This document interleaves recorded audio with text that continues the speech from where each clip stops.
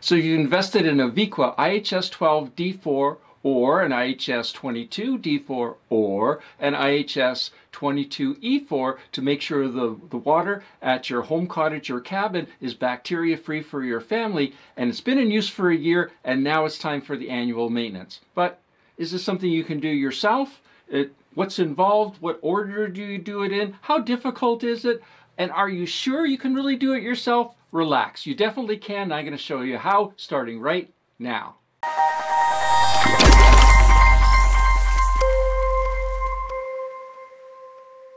Hi, I'm Gary the Water Guy, and I simplify water filtration to help you conquer crappy water for your family.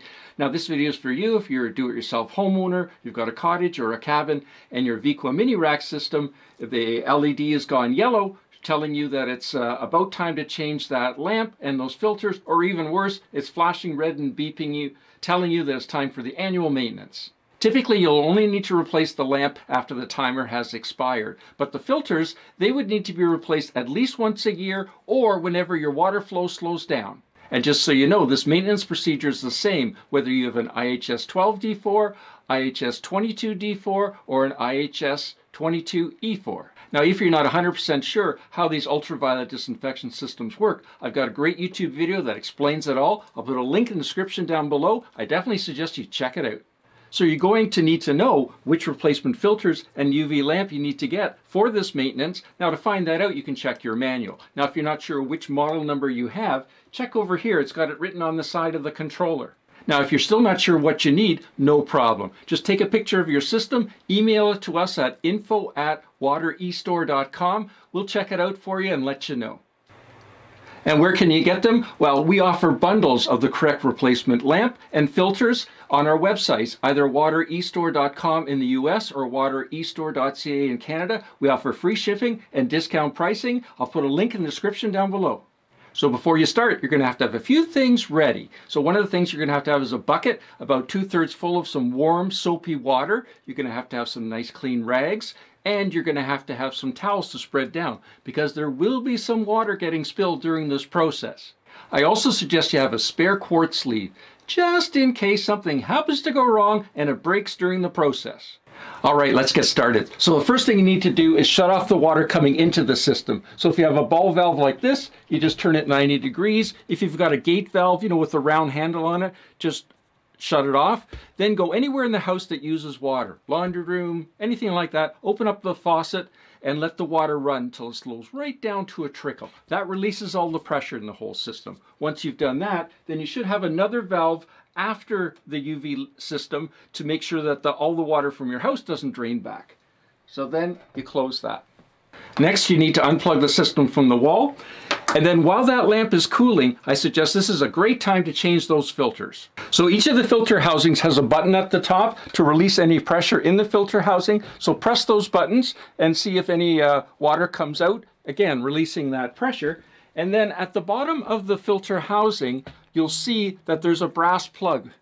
This one right here. So you can unscrew that, and what that does, it drains the water out of the filter housing while you're changing the filter. And that makes it much easier to handle because it's much lighter.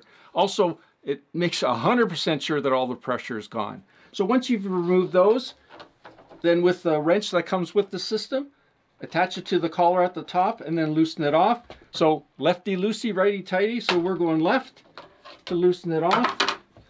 Unscrew that collar. And then remove the filter. So you're going to dump out the water from inside here, but also have a look inside there. Make sure there's nothing caught at the bottom. Some of the filters, especially the carbon filters, have a seal that goes on the end, and sometimes that seal comes off and gets stuck in the bottom of the filter housing. And you definitely want to remove that, because if that seal stays in there, it's going to be really difficult to get these collars tight enough so the system doesn't leak once you've replaced the filters. And then the following year, if you go to try to remove that collar, you're going to need to be Hercules to get that thing off. Believe me, it's happened to me.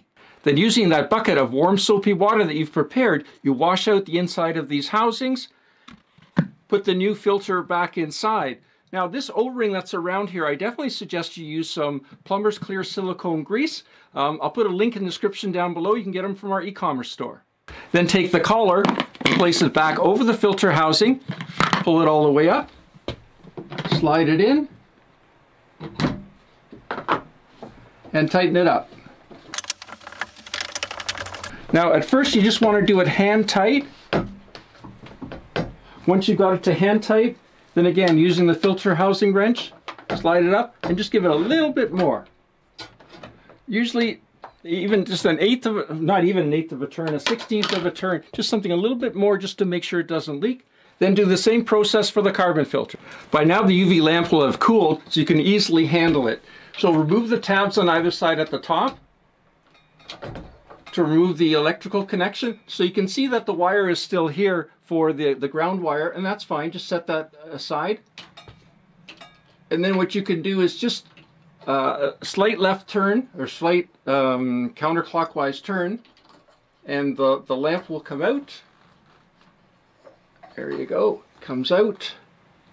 Now I'm just handling this by the ends, but I definitely suggest handling the new one and of course the quartz sleeve once you've cleaned it to be wearing gloves.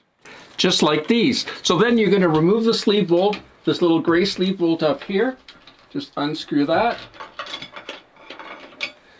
Now you need to be careful when you remove the sleeve bolt because sometimes, because of scale buildup, etc., it may actually be attached to the sleeve. Sometimes it may not. So this one isn't attached.